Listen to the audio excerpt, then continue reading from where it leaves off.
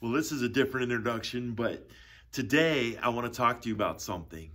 Way back before there was the United States, when there were just a handful of settlers on the American continent that had come over from Europe, British settlers, way back in 1774, Captain John Ames did something that would change the destiny of our great continent and create our amazing country. Yeah, he started forging shovels. John's work would continue through his son Oliver, and the Ames shovel would become something greater in history than we can imagine. You see, Oliver would keep the tradition his daddy had started going, and the business would grow, but it would be his sons, Oakes and Oliver, that would take the company and literally transform the American continent. You see, Lincoln won the Civil War not just on munitions, but on shovels. There's images of armies marching to war carrying shovels. And it was those shovels that brought freedom to the oppressed. It was those shovels that changed our world. When the Civil War looked like it was wrapped up and done, Lincoln was frustrated that his project to tie the continent together with the transcontinental railroad had stalled. And in 2 years, less than 12 miles of track was laid across just open prairie. Lincoln turned to no other than shovel men Oakes and Oliver Ames to pick up the task. Within less than 3 years, the entire project would be completed. Why? Because some shovel men went to work and transformed the great wilderness into the country we have today. So that simple name, Ames on a shovel, is often overlooked. Most people don't even know what it means, but it stands for some men who put together that which would allow our country to be what it is and to change the world with a force for good. Well, today we look into the Word of God in the book of Genesis, and we see some shovel men who change destinies and turn things around. Perhaps today your life could be turned around as well. Join me in the Word.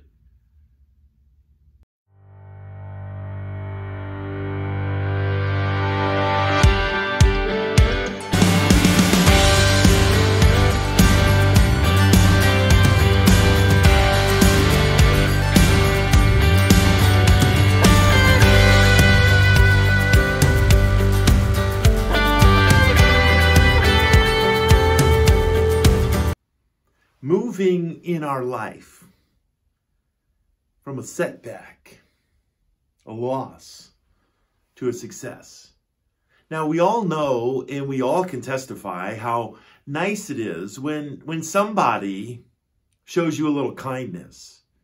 Yeah, thank you, you made my day. I mean, when effort is put forth that makes your life better. You know, when you're sitting in a restaurant and the waiter comes and fills your glass. Oh, we all welcome those moments of life. We appreciate the nice things. We're blessed by those who did them for us. And our life is a collection of blessings. People have done good things that have come our way. You're blessed if somebody brought the sound of the gospel of Jesus Christ to your ears so your heart could receive the glorious gift of eternal life. We all appreciate the blessings of life. Isaac, the son of Abraham in the Old Testament, he was blessed and had so many good things from his father. Abraham worked hard, followed God's principles, and those blessings flowed into the life of his son. And Isaac inherited those blessings from God. He inherited those blessings from God that God had given to his father that he then gave to him.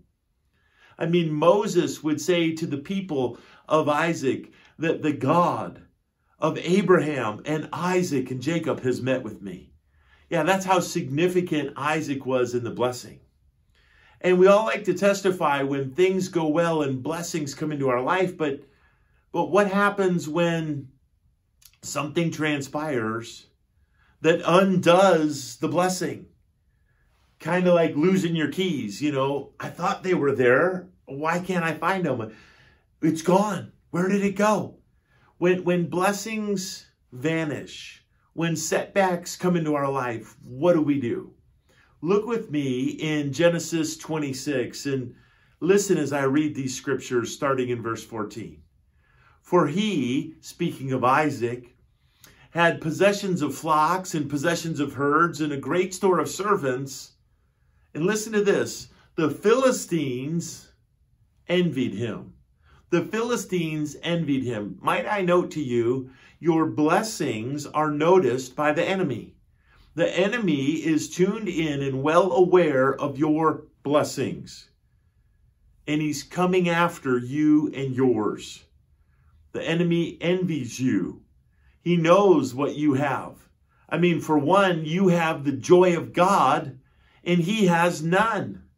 You have an inheritance. He has a coming condemnation. Oh, think about what you have that the enemy does not have. You have belonging in the kingdom of God. You're inherited. You're brought in through the cleansing blood of Christ. You've been adopted into the family of God, whereby in the kingdom of God, you'll have eternal inheritance in Christ Jesus. He has been cast out. He will never be back there. That's removed from him and it's applied to you. You have power in this world. Jesus said he would send us his spirit, and the scripture declares, greater is he that's in you than he that's in the world. The enemy envies your power in the Holy Spirit of God. Enemy works in envy, and envy always moves to go against. And so the enemy envying takes negative action to undo some present blessings. Look what the enemy, the envying Philistines did in Genesis 26. For all the wells which his father's servants had digged in the days of Abraham, his father, the Philistines stopped them and filled them with earth. They took the life-giving sources, those sources where water could come out of the earth, pure, clean, and usable water, and they plugged them back up with dirt. They stuck dirt back in and stopped them. They cut off, they vandalized, they broke the function and caused them not to be there anymore. So where does this leave Isaac? I had a blessing, and now that blessing is gone. I had this life-giving source, now it doesn't exist. And those blessings aren't part of my life anymore. It's been undone by the enemy. But the next step is what changes everything. The next step that Isaac takes in verse 18 is transformative and sets the world ablaze. Isaac digged again the wells of water which they had digged in the days of Abraham his father. For the Philistines stopped them up after the death of Abraham, and he called them by the name that his father had called them. Isaac said, these blessings that were mine, out of envy, the enemy has undone them. Isaac goes back and digs again. He does the shovel work. Isaac went to work rebuilding that which the enemy had cut off. He dug again that which had been dug in the days of Abraham. So as Isaac digs again those things that had been dug in the days of Abraham, he's opening up the life sources. Now, we got to remember that good things, right things, spiritual things, holy things, God's ways are intentionally being disrupted. The devil and the devil's people are active, undoing the blessings that God's people put together at one time. And so Isaac digs again the wells that his father's servants had dug. Now I can imagine how his father's servants, who had dug those wells the first time by faith with Abraham, the first time those servants were there and they worked with Abraham, and Abraham said, I believe that if we dig this hole, there'll be water there, and that water will bring life. It will transform some things. And so those servants in Abraham's time, in Abraham's generation, by faith, they dug the wells. And sure enough, Abraham was right, and their faith was rewarded, and the water was there, and the life was there, and the flow of that changed things. But now I can just see those same servants, the ones who overlived Abraham into the generation of Isaac. They're older now. They're tired. There's less strength than their body had had once upon a time. And they're bending in and they're digging once more. This time they're not digging by faith because they know what's there. This time they're digging not because there'd never been a well there. This time they're digging because the enemy filled the well back in. This time they're digging, and as they shovel that dirt out, they know water is coming. This digging isn't for nothing. I'm opening a life source, and even though I'm tired and I'm weary, I'm pulling this dirt out of the ground and displacing it so that water can be here once again, and I know what this can be. I can almost see those servants as the sun is just beating down on them, and they're old and they're tired, but they know, unless I shovel this out, no life. No life. If I shovel this out, the well of blessing will be opened once more. I really believe this inspiration comes down to this when we look at the setbacks of life, that in my encounters with people, just like Isaac did at the wells that Abraham dug and the servants with him, in my encounters with people made in the image of God, people that I'm supposed to love into the family of God, people I'm supposed to love to a place of healing. In my encounters with people, do I put dirt in or do I carry dirt out? The Philistines in envy put dirt in. As long as we envy people, we're putting dirt in. Oh, envy means that we wish we had what they had. How many times we envy somebody because they have talents we don't have, or we envy somebody because they're younger than we are. We envy somebody because they're more popular than we are. We envy somebody because they have things we only wish we had, and we look at them, and in envy, like the Philistines of old, we put dirt in. We put dirt in that hurts them, that cuts off the life source. Isaac, he took the dirt out because he knew the blessing of the water. Am I going to be, in my encounters with people, a Philistine filled with envy putting dirt in? Or am I going to be an Isaac taking dirt out because I know the blessing of the water? Oh, how I look at others. I either slide in resentment and put a little dirt in there, or I slide in the Spirit of Christ and take a little dirt out. I change the world by either loving people to Jesus Christ, or I change the world by envying them and, like the Philistines of old, packing a little more dirt, hiding the water all the more. I can change the world for God if I love and not envy. That's shovel work. I can change the world for God if I love and don't condemn. You'll remember a moment when they set a trap and they brought a woman and they brought her in before the Lord Jesus Christ. And they said, this woman was caught in the very actions of breaking the commandments of God, violating what Moses gave us. This woman is guilty and should be condemned. They all began to rail and yell and holler, and Jesus was there, and he acted like he couldn't hear them, and he knelt down and was writing on the ground. And many have speculated, well, what was Jesus writing when he wrote on the ground? We don't know. The scripture doesn't tell us, but he wrote on the ground. And they kept pressing Jesus for an answer. How do we condemn this woman? What level of the law should we apply against her? How hard should we be? And Jesus said, let the first person who's sinless cast a stone at her. knowing that he himself, the Lamb of God, was the only sinless one. The Bible declares how one by one, from the eldest to the youngest, they worked their way out of the room and left, unwilling to say, I'm without sin, and cast a stone. Jesus was there and the woman was there. The two of them were all that was left. And Jesus looked at the woman and he said, Woman, where are those thine accusers? Has nobody condemned you? Does no man condemn you? She said, No man, Lord, looking at him, knowing he could condemn her. And Jesus, the spotless Lamb of God, said, Neither do I condemn thee.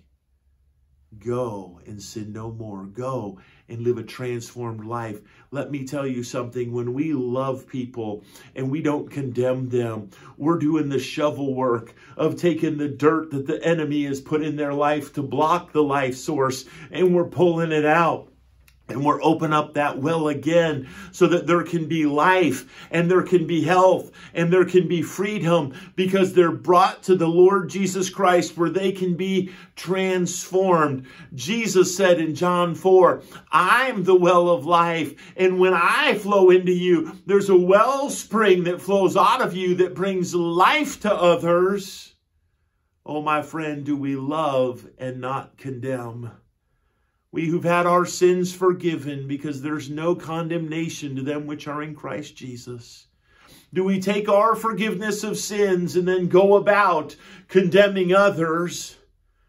Or do we take our forgiveness of sin and go about loving others? Oh, you see, it's important that we love and not envy. That'll change the world. We'll open up wells of life. It's important that we love and not condemn. That will open the doors of life and let the water of life flow. But then, just like those older servants who had been there in Abraham's day, and we're standing there with Isaac, it's important that we love and not give up. Hey, we dug that well back in the day with Abraham. We don't care what happens now, no. They looked at Isaac and they said, the same God of Abraham is the same God of Isaac. It's going to be the same God of Jacob. And you know what? Every time the enemy fills that well with dirt, we're going to come back and open it up again. We're going to keep digging even though we're old and tired. We're going to keep digging even though it's been dug before. We're going to keep digging because we know what happens when those life sources are open and going. We're going to do this and not give up. Oh, my friend, I think it's so important that we love and not give up. Peter said, how often can we go on this journey of loving with not giving up? What if we took it from 2 or 3 times to 7 times? Wouldn't that be impressive? Jesus said, no, let's take it 70 times further. Oh, my friend, who is there you've given up on? Who is there that you don't call and invite to church anymore? Who is there that you don't talk to about the sweet gospel of Jesus anymore because you've kind of given up? What is there you've let slide by the wayside? You've quit going to the life-giving Word of God. You've quit going to your prayer closet about it. You've kind of accepted that you're old and tired and the Philistines have thrown this dirt and it can stay there now. My friend, God would have you be a shovel person.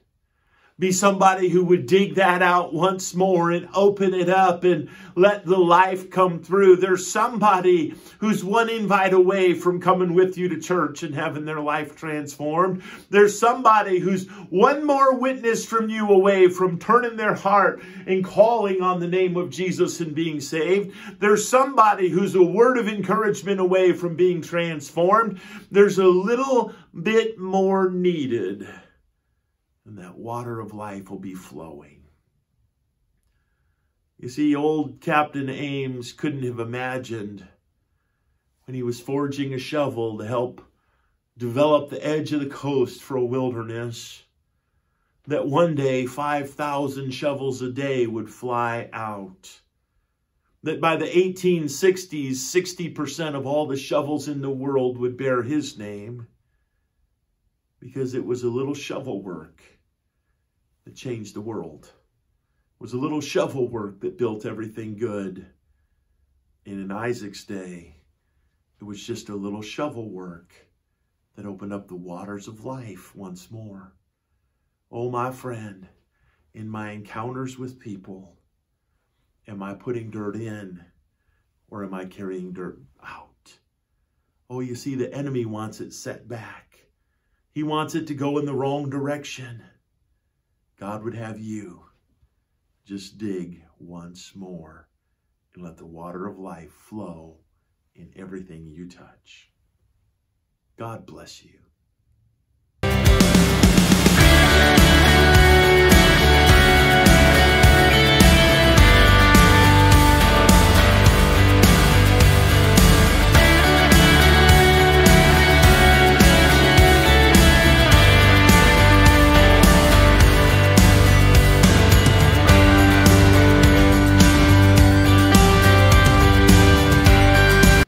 I put a little closing tag on the end of this video for a simple reason. We're going to be talking about how Isaac brought back what the enemies took away that he had from his father's inheritance. Yeah, Abraham and Abraham's servants faithfully opened up those wells of life. The enemy came and filled them back up and made them go away.